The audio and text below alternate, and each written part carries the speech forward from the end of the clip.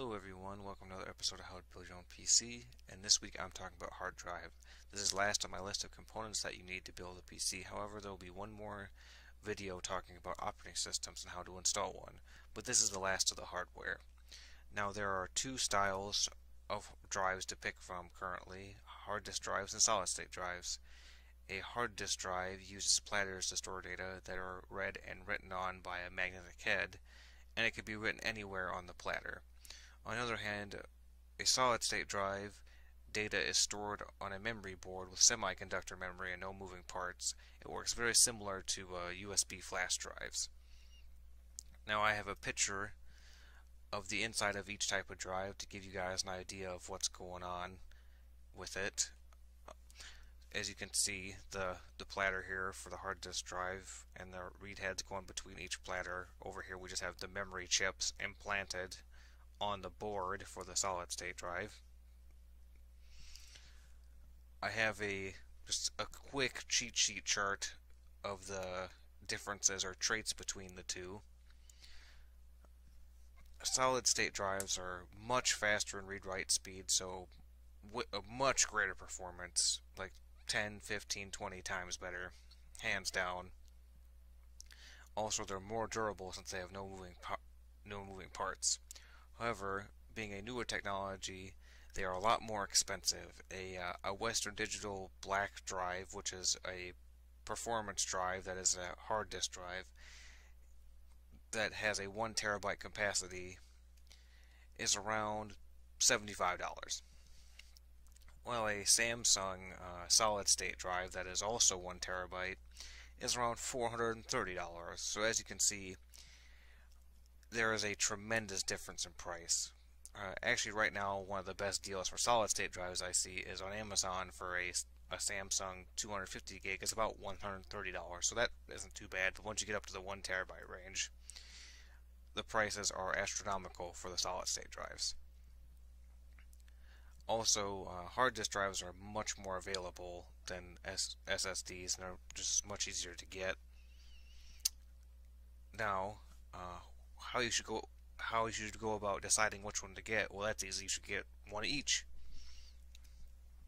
The best solution is to buy a smaller SSD, like a 250 gig or maybe even a 120, just to install Windows and keep your files that you access a lot on that, and which will allow Windows to boot faster and load your applications faster than if they were installed on the hard disk drive. Then take your large files such as games, movies, songs, photos, those kind of things, and store them on your hard disk drive, so all the stuff that you're not using all the time isn't taking up precious space on your better performing solid state drive.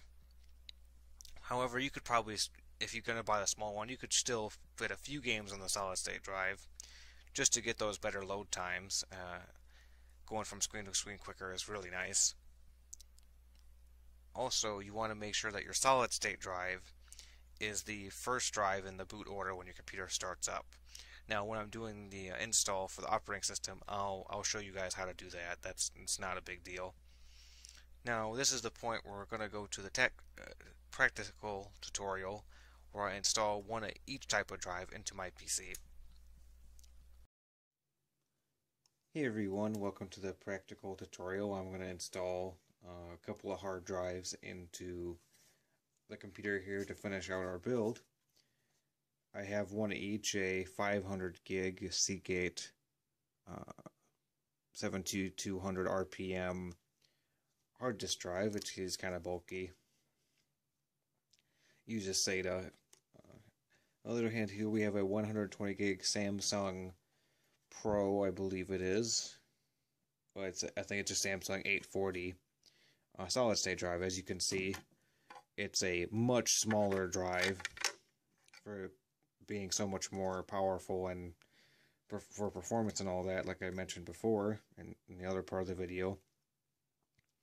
Now what they do now, I actually took this tray from my newer computer because it supports to mount solid state drives, where the original trays for this one do not, so I'm just going to use the one from that. So since I already got them set in, I'm just going to slide them in here, slide them in the hard drive cage.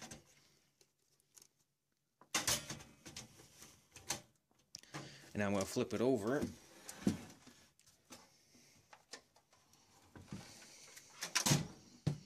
Oops. Like I said, that almost had that drive fall out. Anyway. Like I said, hopefully, oh, I was worried you didn't have enough light there. Like I was saying, I have to flip it over to the other side to plug in the SATA cables and the power for the SATA cables. So I'm just gonna go on and do that.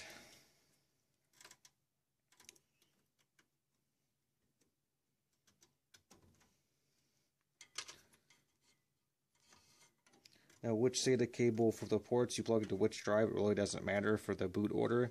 But like I said, in the next video, I'm going to show you where to go in your setup for your BIOS for your computer to set the boot order of the drives before you install Windows.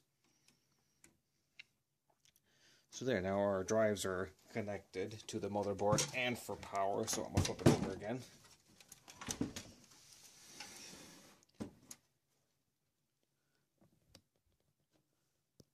So now our drives are installed. So there, our build, let me go back here.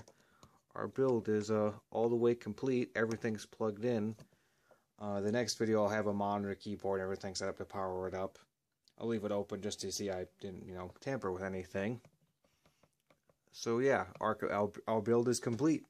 So like I said, next video I'll power up, show you the end result, and we'll install Windows and finish out the video series. So until next time, guys, I'll see you later, and remember to like and subscribe to my videos. Thanks. Bye.